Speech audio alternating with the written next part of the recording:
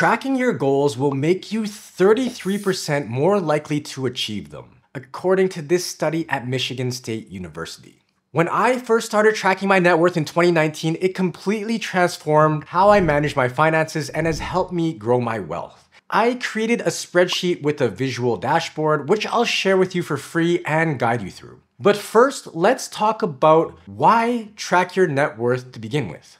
Tracking your net worth is a lot like tracking weight loss. Small, consistent actions drive huge results. Research published by UConn and the University of Pennsylvania showed that weight loss participants who tracked their diets regularly saw significant outcomes. Those who tracked around 40% of the time lost 5% of their weight in 6 months, and participants who tracked 70% of the time lost 10%.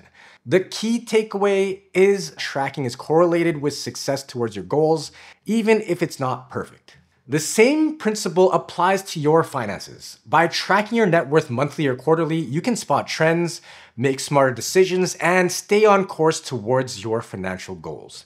Just like weight loss, it's about consistency, not perfection. Focusing on broad metrics like total savings, investments, and debt is enough to keep you on track without overcomplicating the process.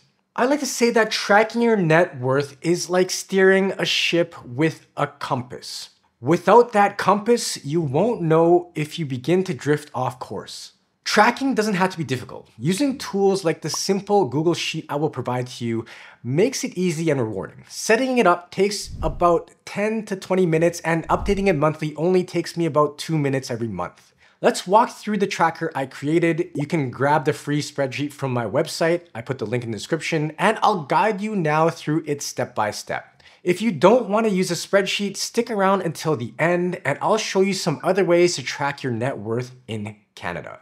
I'm going to show you the end result of this net worth tracker. You'll be able to enter in your current net worth, your net worth goal, and it'll show you the shortfall needed to reach that goal. It also has some visual representations, which I'll go into in more detail as we go along here, and also has some net worth summary data you can look at as well. Okay, if you go into the link in the description, you'll be able to get a copy of this net worth tracker sent to you for free. And basically, we're going to just go through these steps. So if you get lost, just refer back to these steps, or you could also just rewatch this video. So the first step is to download this Google Sheet and make a copy for yourself to save on your own computer or Google Drive or whatever you keep your documents. So you just do have to go in File, Make a Copy. And instead of naming it just Name or Copy, I would put the year. So let's do this one for 2025. I always recommend to start the net worth tracker at the beginning of each year. You can start it mid-year, but set it to the beginning of the year, which I'll show you how to do. Okay, so you made a copy here. So now it's 2025 net worth tracker. Okay, the first step is to go to your inputs, and we'll put our start month.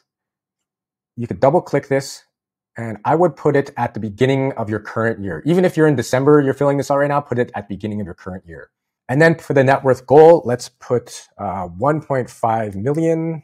You can put this to whatever you want.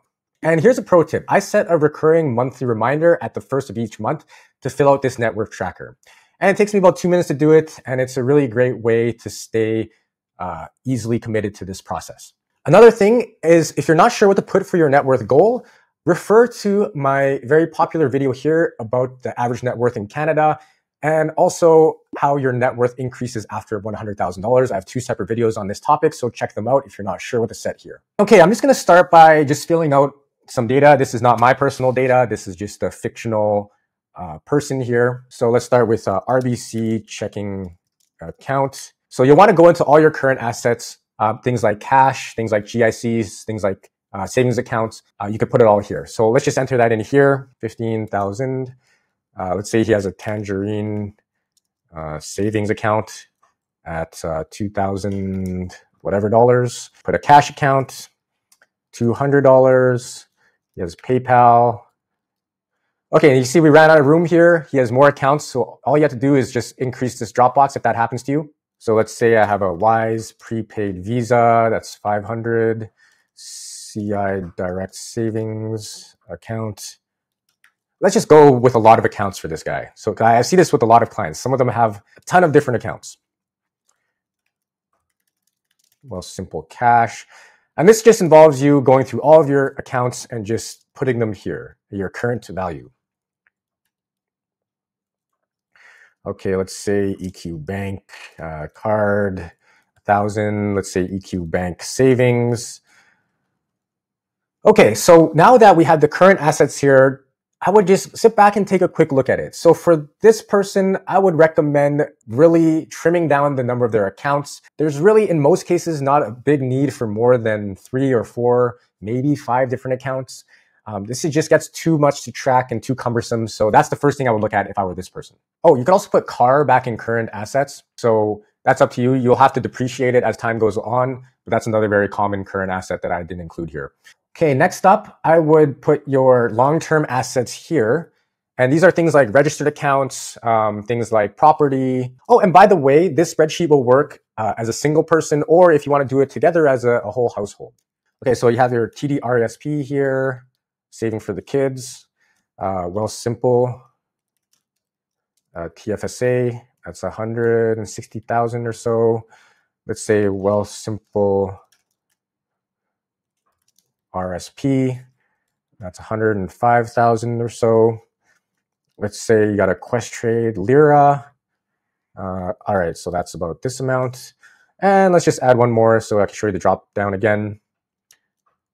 EQ Bank, FHSA, which is a great new account, 14. And let's say this house is, I know you can't have a house and an FHSA, but let's just, in this example, let's say that you can. So let's say you have $400,000 here. Your house is worth that amount. Okay, so these are your long-term assets. So you can see that this sums up the entire row. You could check the formulas here. Yes, so this sums everything up here. So you have 167,000 in current assets, 919,000 in long-term assets here. Okay, so next up, let's take a look at our current liabilities. These are things like credit cards, some revolving line of credit, car loans, things like that. So you could have something like your credit card. I would put the bank. So say he has 6,000 in credit cards. So he has 2 credit cards. Oftentimes people have a very large amount of credit cards, like 3 to 5 of them. Okay, so say BMO here, $8,000. So you have a car loan, and it's $15,000 here. And then has a line of credit. Okay, 5,000. Okay, and this one fits all into this, so we don't need to do this drop down.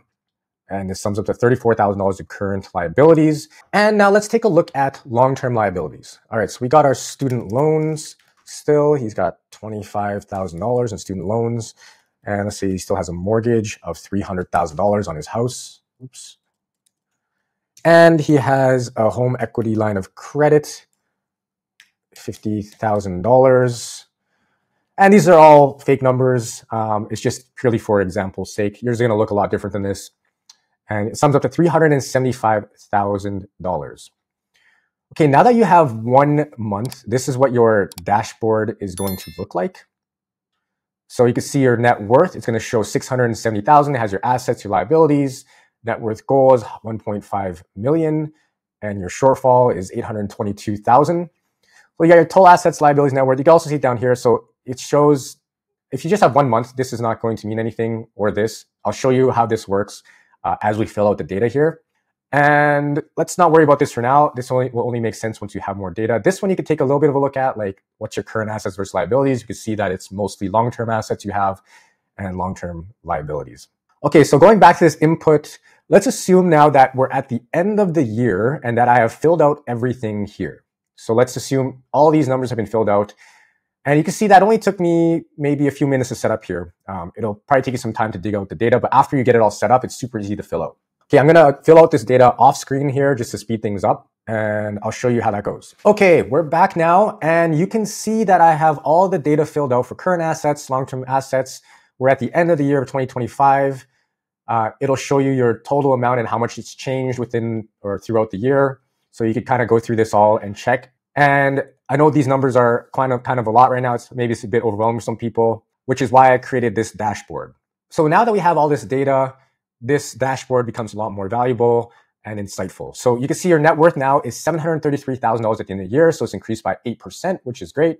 You have your total assets here, 1.1 million, your total liabilities, 370,000, net worth goal, 1.5 million. And we're just almost half of the way there to our net worth goal. Taking a look, as you progress throughout the year, you should be taking a look at this net worth trend. Hopefully you should be seeing this gradual increase, but of course you're probably going to see some dips. And you're going to want to identify what happened during these dips. So you can see here from, like April to May, there was a pretty big dip. So going back to your data, let's take a look at what happened here. You can even look at the summary first of all to be like, okay, wow, my assets, my total assets really took a bit of a dive here. So what happened? So let's take a look now. Let's go back to the data tables. Right here, your long-term assets, you can take a look at your RSP and be like, wow, this dropped an insane amount, almost 60%. Or this lira dropped by a huge amount as well, over $100,000. So these are definitely red flags of concern that you should really look at. It might be a cause of reevaluating your risk tolerance if this has been a really difficult time for you to go through this. Just having this representation really helps you kind of hone in on any issues. But from that, it kind of looks like it picked back up and everything proceeded nicely after that. And you can see here, it's a breakdown of your assets versus liabilities. So it's $953,000 in current or long-term assets versus $340,000 in liabilities. And you can see it graphed as assets versus liabilities trend here as well. So we can see, even though the liabilities have just slightly decreased, it's definitely the assets where this variation occurs. So all this is great information, and you can take this as well down here. You can see each month what the progress is. So some months, there was huge drops, like this one had $110,000 drop. So in this case, in this scenario, it was like a big market dip for this person. For this specific account, he had some very high risky assets. So it's something that he might want to reevaluate. And you can see though, it's steadily, the latter half of this year looked a lot better. It also shows you the percentage increase and decrease of your net worth throughout the year. So after you have each year filled out and you've analyzed the data, I would create another spreadsheet, just make another copy of this, delete all the data and just fill it in for say 2026, 2027. And then each year you could look back to see how you did compared to the previous year. So you just accumulate this basically balance sheet, I guess, of your net worth throughout the years. I find this very valuable data to go through, and I really enjoy looking at this every month as well. If my net worth is going up. If it's going down, it's a little concerning, which is good to know too. Okay, now that I walked you through this custom spreadsheet that I built, here are some alternative ways to track your net worth in Canada. There are several tools available for Canadians to track their net worth, but each one comes with its own costs or limitations. Here's a breakdown, and just to note, I'm not affiliated with any of these companies. The first is Wealthica. Wealthica connects to your financial accounts and provides an automatic overview of your net worth. While it's convenient, certain advanced features are locked behind a paid subscription, which can add up over time. The next was Mint, but it's now replaced by Quicken. Mint used to be free and very popular in Canada, but it has been replaced by Quicken, which now requires a paid subscription. While Quicken offers robust financial tracking, its cost may not be worth it when free alternatives exist. The third is Pocket Guard. So the first two I mentioned I've used and I really like both of them, but this one I didn't actually use, but I heard it's good. It's a budgeting app that helps monitor your spending and manage your finances. While it offers a free version, access to premium features comes with a monthly or annual fee. It's another option to consider if you're comfortable paying for automation. So going back to my personal spreadsheet that I made, I've tried a lot of these different tools, and this is by far my favorite method because it's completely free, gives you full control, and is highly customizable. I find it rewarding to update the spreadsheet monthly as it keeps me engaged with my finances, and it has a nice visual overview of the net worth goal that I'm trying to hit. While tools like Wealthica, Quicken, and Pocket Guard offer automation, they come with costs. A spreadsheet, on the other hand, is free and puts you fully in charge of your tracking process. Choose what works best for your goals and budget. As Peter Drucker, considered the father of modern business management, once said, "What gets measured gets managed." Tracking your net worth is a simple step that leads to big financial wins. Grab the free tracker on my website, and if you need customized financial planning, Blueprint Financial is here to guide you. Please like and subscribe for more tips.